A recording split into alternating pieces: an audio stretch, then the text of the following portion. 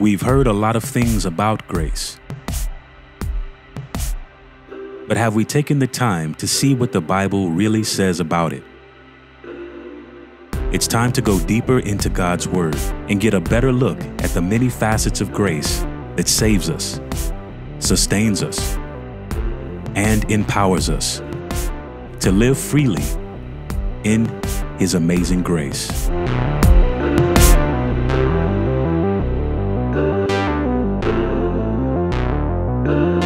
Amazing grace. We'll get into the word. Hebrews chapter 4. And so once again, good afternoon, everyone. It's good to see all of you here today. Thank you for coming. Look at the person beside you. Smile at them. All right. Do they look... How many of you here, you're tired? Raise your hand. Again. Wow, that's a lot of people. Okay. Okay, wow. All right. Look at them again. Are they tired? Do they look tired? No? Okay. Well, this message is for you because we're going to talk about rest today. Okay, so we're going to talk about rest. So tell the person beside you, this is for you. Okay, and so we've talked about we've talked about justifying grace, sufficient grace, sanctifying grace, and today we're going to talk about the invitation, the grace of God to invite us into rest. And so that's what we want to talk about today. And so, but the question you might have today, just in case you're asking, how can I find rest in a time of stress? Right? In the day and age where it's just so busy, there's just so many things to do and a lot of stuff going on at the same time. Anybody here understand what I mean? Yes? And so, in fact, I was reading an article. He said that this generation, and no matter how aged you are today, this current day and age generation is the most sleep-deprived generation. All right, and the New York scientist Matthew Walker was talking about that. He said human beings are the only species, okay, that deliberately deprive themselves of sleep. Every other living creature, when they're tired, they're sleeping. But the humans, they will just literally deprive themselves of sleep, right? And so, you know, we're the natural, or what do you call that? The National Sleep Foundation would say that if you're 6 to 12 years old, you need 9 to 12 hours of sleep. If you are 13 to 18, you need about 8 to 10 hours of sleep. How many of you teenagers, you get that? Not very many today, okay? They're not answering because they're downstairs, okay? 18 to 60 years old, you need about 7 to 8 hours of sleep or even more, right? And that's what we're told by the National Sleep Foundation. And so you think about what's going on around us, just the technological takeover, right? You are tired, but you're overstimulated because there's a screen in front of you. A huge percentage today bring their phones to bed with them.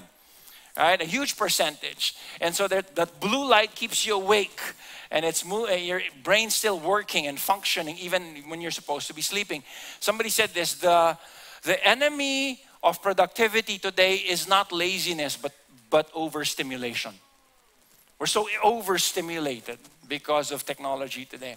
Not only that, because of hustle culture. The culture today, let's try to finish and do as much as we can in one day. Let's pack in within 24 hours as much as we can. Anybody guilty here? That's me raising my hand, okay? And so we're all trying to hustle, right? And when we don't give ourselves enough downtime, we burn out. And we're forced to rest. Not only that, money worries, and because of, you know, these concerns, it pushes us to work harder. We end up burning ourselves out. And then poor coping behaviors. And part of that would be diet, because what happens then is, you know, we don't have enough time to cook. We don't have enough time to fix meals. So we eat cereal in the morning, pizza in the afternoon, and drive through in the evening. Okay, the guilty said amen. All right, and so that's what's happening today. And because of these, and of course, you know, because you need to extend energy, you get a dose of caffeine.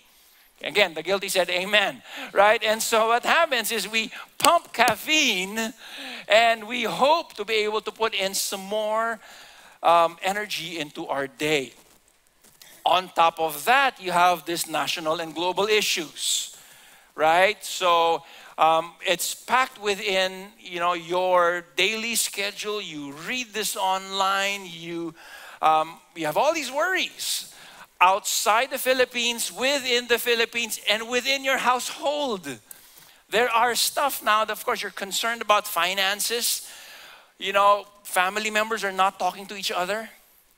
You didn't get to the school that you applied for, right? And some of the results came in the past few weeks, couple weeks. And so how do I sleep? How do I rest? How do I have some downtime? So today, we're going to talk about that. That God is inviting us, and His grace invites us and bids us to rest in Him. Right? And so I want to read from Hebrews chapter 4. The Bible says, let us therefore strive to enter that rest, so that no one may fall by the same sort of disobedience. Since then we have a great high priest who has passed through the heavens, the Son of God. Let us hold fast our confession. For we do not have a high priest who is unable to sympathize with our weaknesses, but one who is in every aspect has been tempted as we are, yet without sin. Let us then with confidence draw near to the throne of grace, that we may receive mercy and find grace to help in time of need. Heavenly Father, we commit to you our time of study in the Word, and I pray that it would not just be academic, but it will be life-changing. I pray, Lord, that as your Word has been spoken from thousands of years ago, and it still speaks to this very day, that it would minister to every heart in this room, and even those watching online or listening to this podcast. In Jesus' name we pray. Amen. Now, when you talk about the book of Hebrews is an epistle written by, we actually don't know who, right? And many scholars in the past thought it was Paul, but they compared the apostle Paul's letters and Hebrew epistle.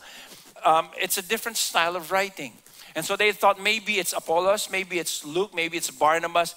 And to this day, we don't know. But somehow the Lord allowed that letter to be in the canon of Scripture today, so that we can learn from the lessons that we're taught through this letter to the Hebrews. And some say it was written about 64, 65 AD, maybe even later, 95 AD. But whenever that was written, the more important thing is the Word of God speaks through this epistle to the Hebrews, the church at that time. And so in verse 11, the Hebrew writer says, let us therefore strive to enter that rest. That word strive is the word to be eager, to expend energy and effort. It's a deliberate effort to get into that rest. You know, when you're doing something and you're focused and you want to make sure this task is accomplished, you do everything that you can to try to hinder or get rid of the hindrances from making you get there. And so this is what he's saying. Let's get to that rest and get rid of anything and everything that will hinder us from getting there. Now, what is this rest? What is he talking about? All right? How do we enter this rest? And so we see that the writer in Hebrew is saying that this rest is not just relaxation. It's not just getting some time to sleep and not deprive ourselves of sleep, but it's more than that. He says this is resting in the presence of God, resting in His salvation, that since we have this relationship with God, because the Hebrew author was addressing, there were people who were falling away from their faith. There was intense persecution, and people were saying Jesus is coming back, and because He has not come back, they were now wondering, is He ever coming back?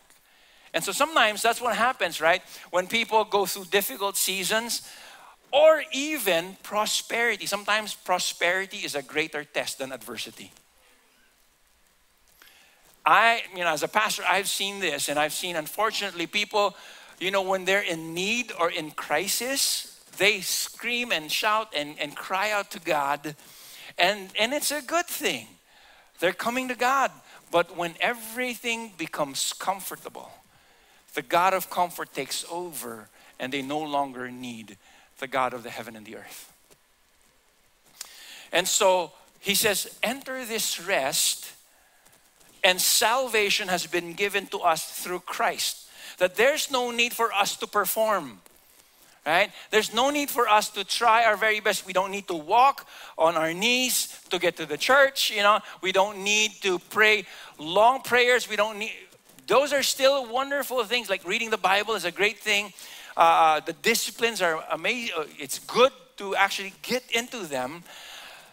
But that's not the way to salvation. The way to salvation is through Jesus Christ. Somebody say amen. Only through Christ. Now, he says, you know, we enter this rest when we understand we've been saved from our sins, from our past sins. And then we're also being saved from our present circumstances because of this gospel, and that the future hope that you and I have is still because of this Christ that He gave His life for us. Now, in the previous verses, we didn't read this anymore, but the whole chapter is about rest. And it talks about, in the first verse, it says, therefore, since the promise of entering His rest still stands, and this is a continual invitation, let us be careful that none of you be found to have fallen short of it. In other words, what he's saying, don't miss this rest. He's giving you this because He understands that if we try to do things on our own, we will be perpetually tired. In fact, not just physically tired, spiritually, because during those days, the Hebrews or the Jewish people were in a Jewish religious system where they had to offer sacrifices so that when they approach God, their sins are atoned for. And so, you know, since we're sinful people, every so often we fall short and we sin. So there has to be an appropriate sacrifice for that. And so because this was the system, how many of you know it'll get into your system, not just in your religious system, but in your daily grind, in your daily life, that you have to perform. In fact, every single one of us, we end up performing, seeing our value based on performance. And that's what He's trying to set us free from. The good news have been proclaimed. Jesus died, rose from the dead. He ascended into heaven and He will return. And that you have been approved of because of your faith in Christ. No longer do you have to try to impress anybody. Nothing to prove, no one to impress. Jesus accepted you for who you are. And by His sacrifice, you now have, you are now received into the family of God. Last night I had a dinner. My wife and I had dinner with some friends. And we were just recounting some of the people in our small group before, where it's just amazing how the Lord saved and transformed and sanctified the people in our group. And one guy there who was just, he was engaged and to his girlfriend, but at the same time he was just jumping from one relationship to another, sleeping around with other women, and then he met Christ, and then he got radically changed, and life was no longer the same, because the love of my life is not my sin any longer. The love of my life is Jesus. Something shifted. It was a radical shift. Why? Because the good news had been proclaimed. And then not only that, unfortunately, he says there were those who did not share this faith. They did not embrace this faith. Listen, when you don't embrace the faith, when you don't embrace what Jesus Christ offers us, that you're accepted no matter who you are, wherever you come from, whatever you've done, Jesus Christ paid the penalty for your sin. Whatever you've done, I am accepting you, and I will transform you and sanctify you, God says, to become more like the image of my Son. But when you don't embrace this, that performance orientation, even in the religious, will carry out in your daily life. You'll end up performing. Why? Because if you don't understand that you've been accepted and loved by God, you will try to get that approval, acceptance somewhere else. And we'll end up just shifting and jumping from one relationship or one career or one gadget or one possession or one vacation to the next, not realizing that those things don't bring ultimate significance. Only Christ will. And so there becomes a performance orientation because we don't embrace the faith or embrace Christ's finished work. So we end up working. Instead of embracing the finished work, we work to finish the job that's already been finished. Then there's no rest for the soul. And people try to prove I'm valuable. God already said, you're valuable. You are so loved. I sent my son. You are so valuable. I fashioned you in my own image and likeness. So if you don't understand that, we're going to grab it from somewhere else.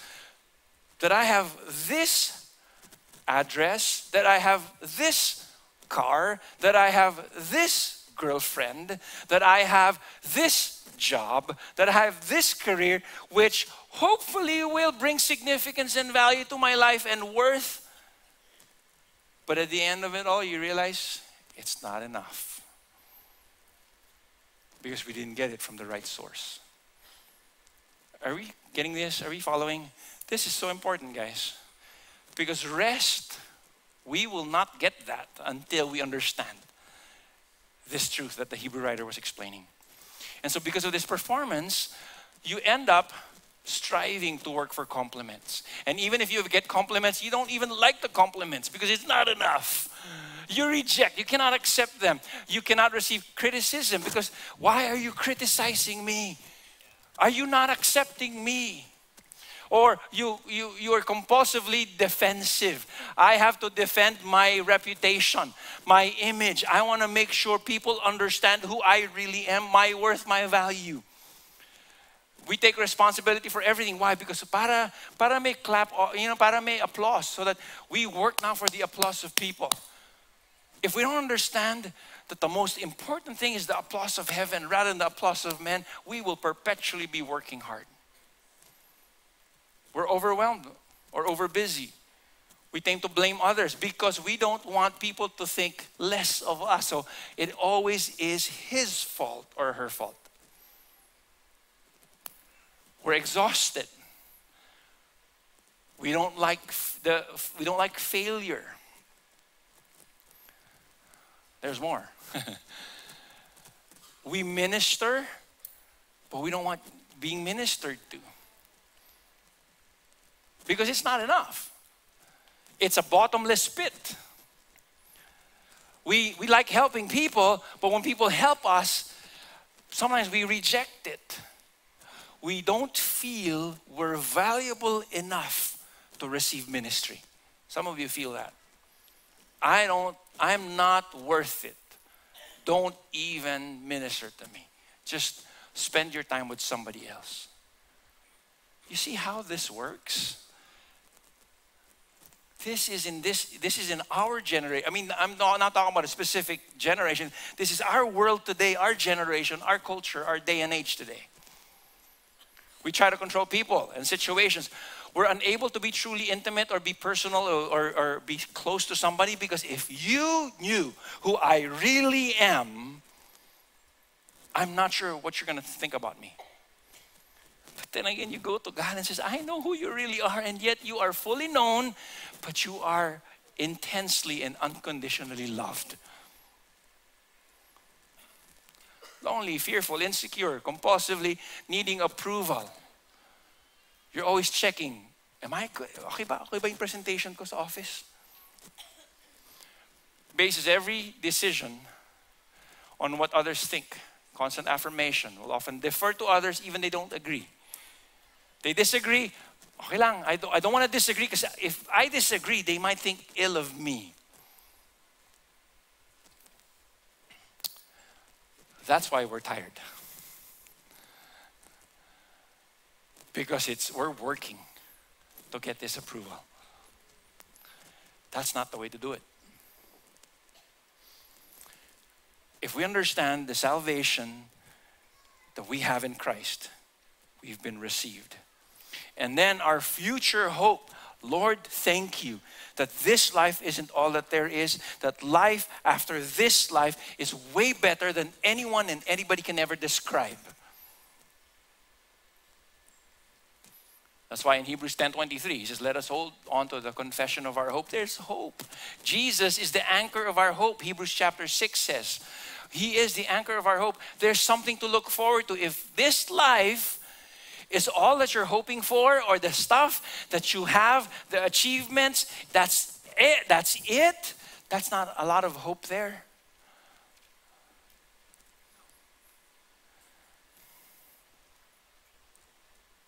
There's injustice. There's corruption. And we will do all we can as children of God. We will advance God's kingdom and we will see justice. He has shown you, oh man, what is good. Amos, the Bible says, right? What is good? To do justice, to love mercy, and to walk humbly before your God. That's what the Bible says. We will push that forward. But in the midst of all that, sometimes you still see people you see a 3-year-old get raped. You see a young kid get killed. What do you do with that? Then you're going to have to just pin your hope on there's something beyond this life. We don't want to be too heavenly minded that we're no earthly good. I'm not talking about that.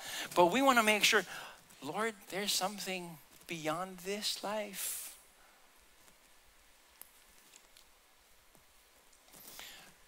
That's why we get tired. When we don't understand what we've been saved from and what we've been saved for, we'll just work. But I want to focus on the present circumstances. We enter into the rest of God when we see Him at work in the present circumstances. Verse 14, look at this. Since then we have a great high priest who has passed through the heavens, Jesus, the Son of God. Let us hold fast our confession. We have a great high priest, Jesus, and listen, Jesus entered, the high priest rather, in the Jewish religious system, they would enter from the outer courts, or from the outside to the outer courts, to the inner courts, to the holy place, to the most holy place. There are stages to get into. And the most holy place, the only person who can get in there is the high priest. Once a year, he enters the most holy place where the Ark of the Covenant is. Right? And so he gets in there, he offers a sacrifice, and he pours blood so that when God looks down from heaven, he covers, or the blood covers, the blood of the lamb, the bulls and the goats, will cover the sin of the people. So when God looks down, he doesn't see the sin, he sees the blood that covers. Jesus comes, and John the Baptist declares, behold the Lamb of God who what? Covers? No, he takes away the sins of the world. No longer does he just cover, he takes the sin away. And he did not come from the outer courts into the Holy of Holies. He came from the very presence of God in heaven, seated at the right hand of the Father, who went out from heaven into your life and in mine, in this planet, so that you and I can be reconciled back to the Father. That's why he's the great high priest. And so he says, because of this, hold fast onto this confession. Our profession of faith. Our faith in Him. Hold on to this. Because this is not just old wives' tale. This is not just a story. This is not Dr. Seuss. This is truth. Verse 15.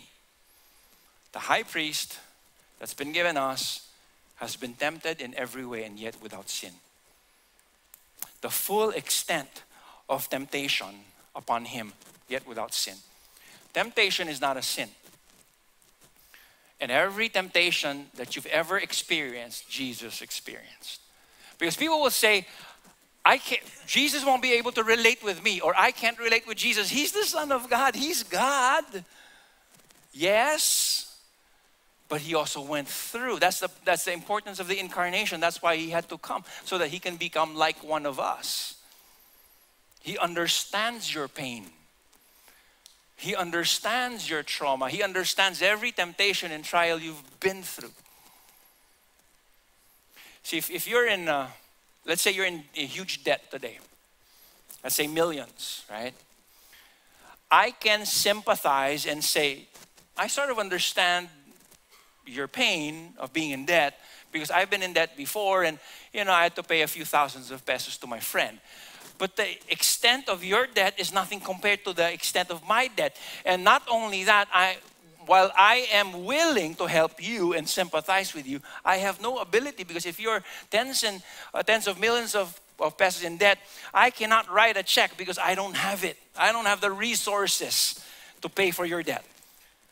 But Christ, he's not only willing, but he is also able to provide you the resources so that he can get you out of your situation in time of need. You can find grace and mercy in time of need. And then finally, verse 16. Let's with confidence draw near.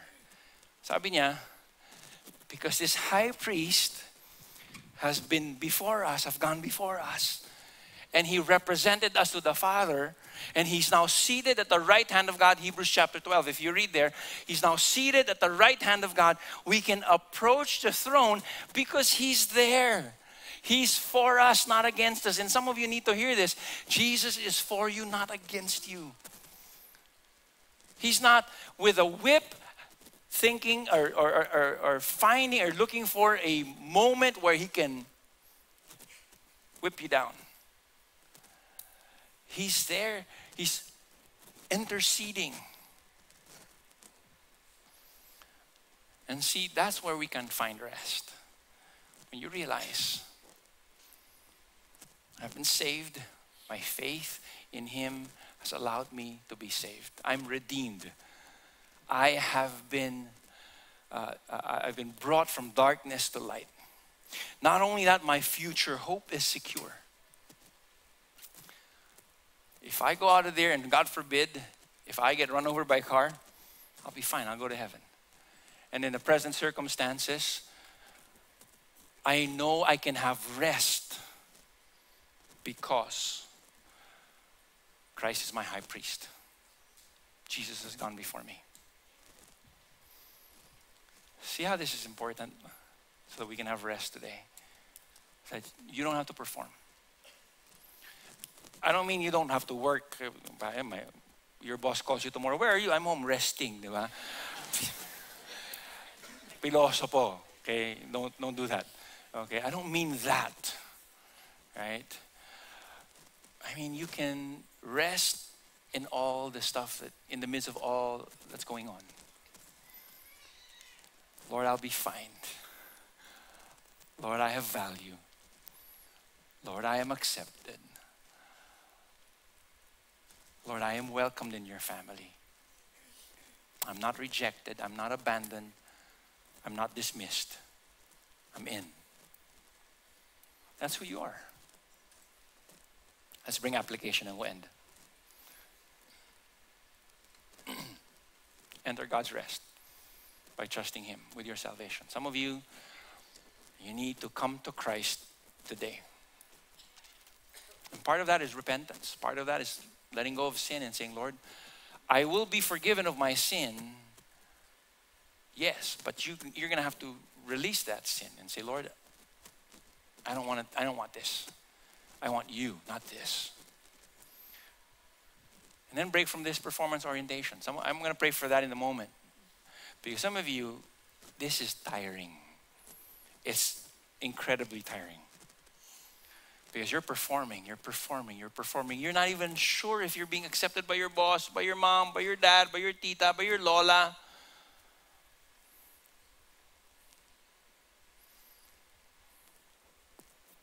Augustine, he said it this way: you've made us for yourself, O Lord.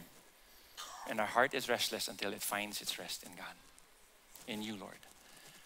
It's a beautiful statement.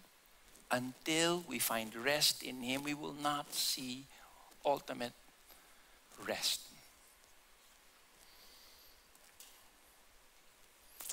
Number 3, rest in the joy that you have a relationship with God. And this is important because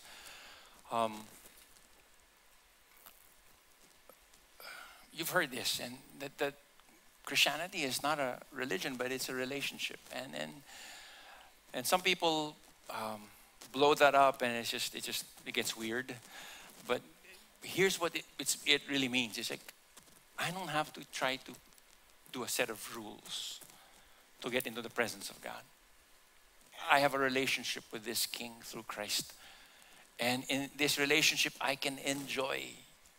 Question, do you enjoy your relationship with God? Because if it's a chore, then it's not a relationship.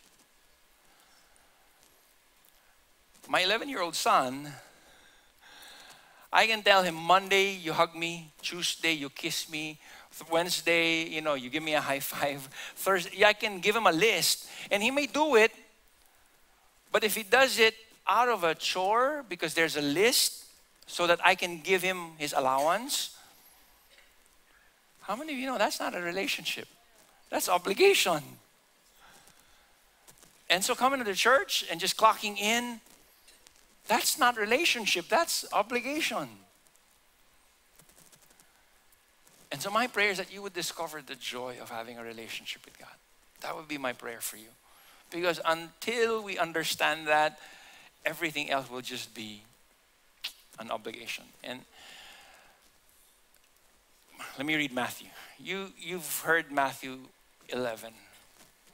When Jesus says, come to me, I'll give you rest, right? Eugene Peterson's rendition in the Message version, he says, are you tired, worn out, burned out on religion? Come to me. Get away with me and you'll recover your life. Some people have lost their life. I mean, not literally, but they're just existing. There's no life. There's no overflow. You're just existing. You're just going with the flow. You'll recover your life. I'll show you how to take a real rest. Walk with me and work with me. In other words, those are terms of relationship. He says, walk with me, and he says, work with me. He didn't say, work for me. Where in the world do we, sometimes we end up working for Him. And that's a noble declaration. I'm working for the King. But He doesn't want us to work for Him. He wants us to work with Him. Because I will build my church, Jesus said. Who's going to build it? You? No, Jesus will. Work with me, walk with me and work with me. Watch how I do it. Learn, look at this. Learn the unforced rhythms of grace. Because some of the stuff that we do every day, it's forced. Some of the things that we actually end up doing, it's forced. We're pushing, we're grinding, let's just hustle, let's do this. But this is way better. Unforced rhythms of grace, I won't lay anything heavy, ill-fitting on you. Keep company. Again, those are terms of relationship. Keep company with me and you'll learn to live freely and lightly.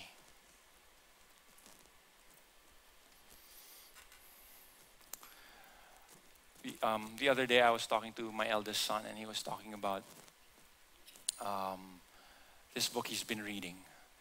And he was talking about just the commoditization of everything. Everything's getting commoditized, right? There's always monetary value to everything.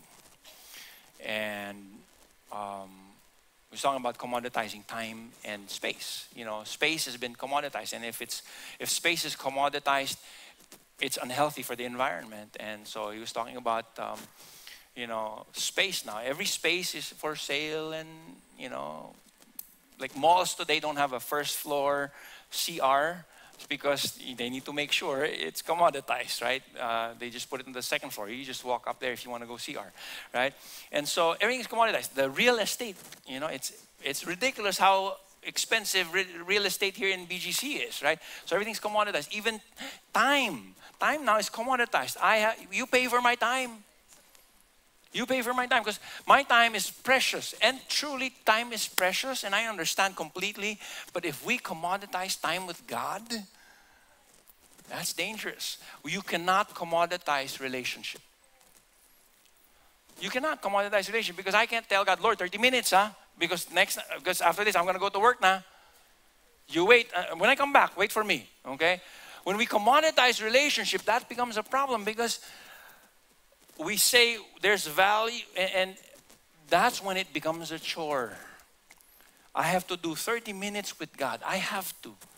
But what if your time with God is not 30 minutes, but your time with God is the whole day? What if I go to work, I'm with God. I am driving, I'm with God. I am playing basketball, I am with God. I am in the gym, I am with God. I am eating my lunch, I am with God. Well, the whole day becomes now a quiet time. How's that? Now that's relationship. That's not commoditizing your time. Are you getting this? This is. Hope this is making sense. Preston Sprinkle in his book Grace talks about, he describes when God created heaven and earth and God created man. And in his perspective, he says, it beautifully puts it, says, God takes Adam by the face, puffs the divine breath into his lungs. He desires to be face to face with Adam.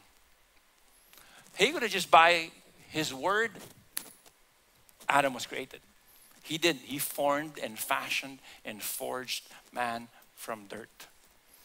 And then when Adam opens his eyes, he sucks in the sweet air. He finds himself in the presence of a God ecstatic over his greatest work of art.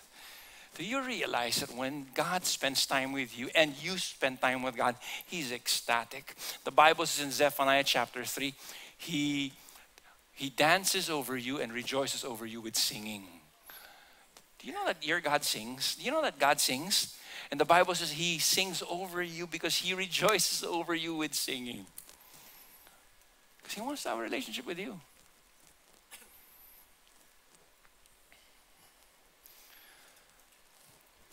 From that book, I had a copy printed, or at least a statement printed. I'm gonna read it to you because I can't do justice if I don't read it this way.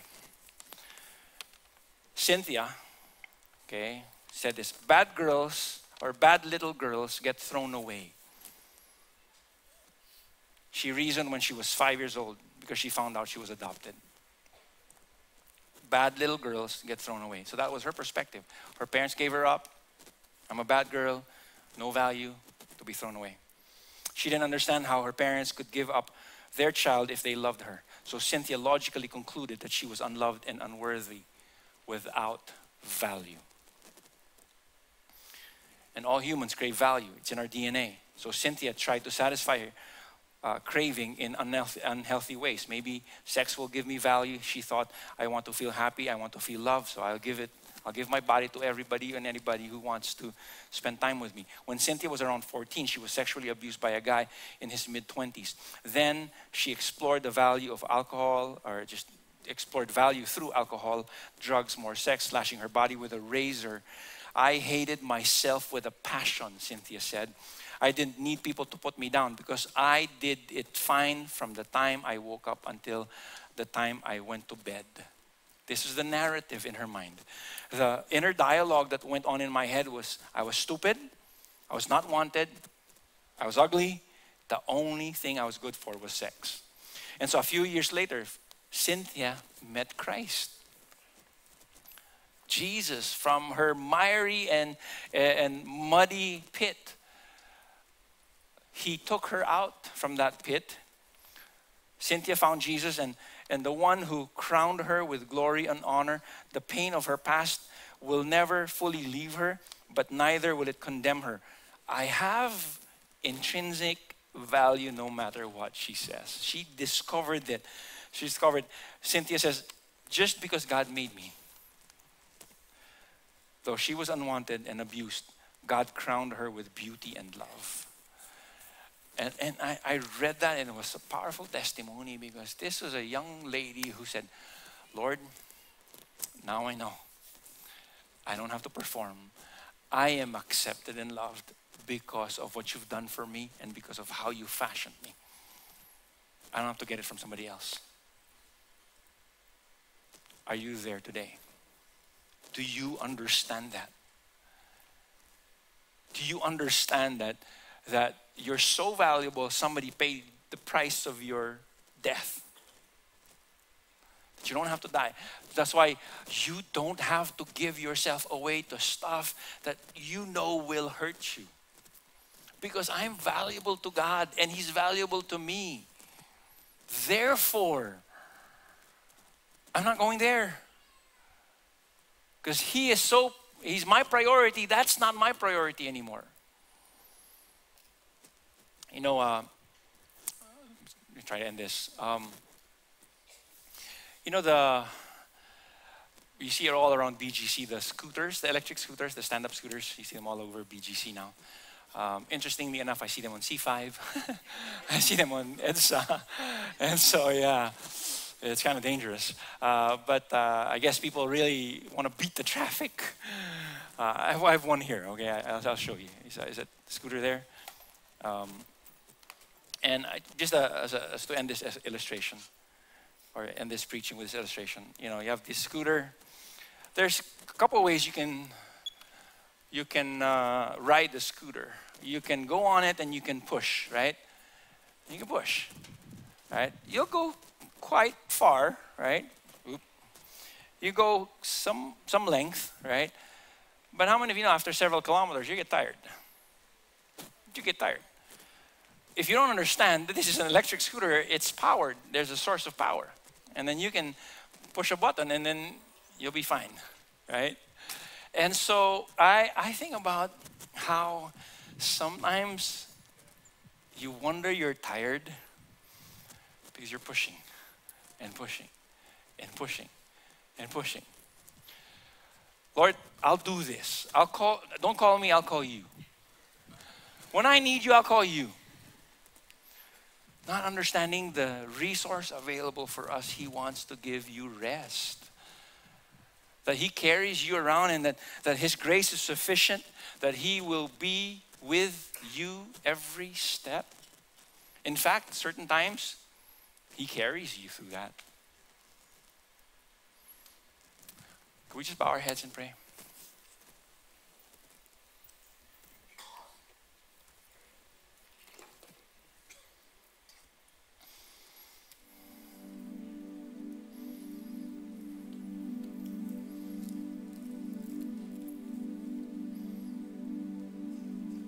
Just be quiet for a moment. There's a lot of stuff we talked about today. It's actually good to be quiet because sometimes world's so noisy. Our thoughts are so noisy. We don't have time to slow down.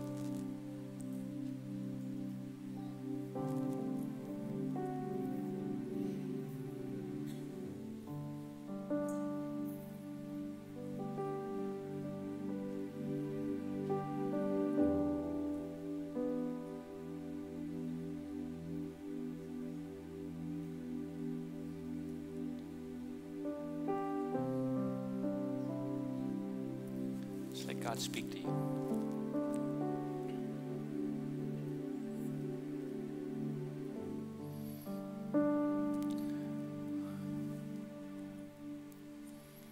And in the quietness of the moment, just say, Lord, speak to me.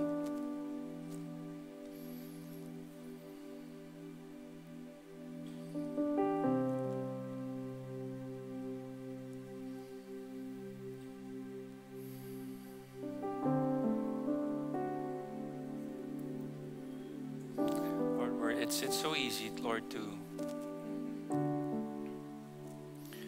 when things are quiet, it's easy, Lord, to try to find something to do. Either we get bored or we get fidgety or restless. And the restlessness ends up in exhaustion. where you're actually wanting us to rest. That's why you're giving us a time of quietness. And so Lord, I pray for my brothers and sisters here today. First and foremost, let us find rest in the fact that because Christ died on the cross, we have acceptance.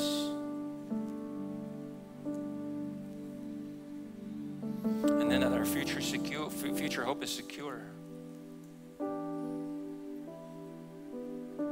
But Lord, in the present, we can also have rest because you are our high priest that has been through the heavens and back. And now you're seated at the right hand of the Father, interceding on our behalf.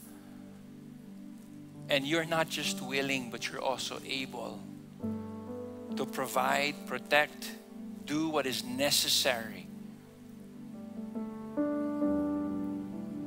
And so, Lord, in the quietness of this moment, I pray that your peace that goes beyond any human knowledge to guard our hearts. Let's all stand. Let me pray. Lord, I pray as we leave today that these thoughts remain. Lord, I know over lunch or as we drive home, there will be a million other things that will cloud or actually crowd our thoughts. But I pray that by the Holy Spirit of God, let these truth from Scripture remain. And may we do something about it. In Jesus' name we pray. Amen. God bless you. Have a great, great weekend.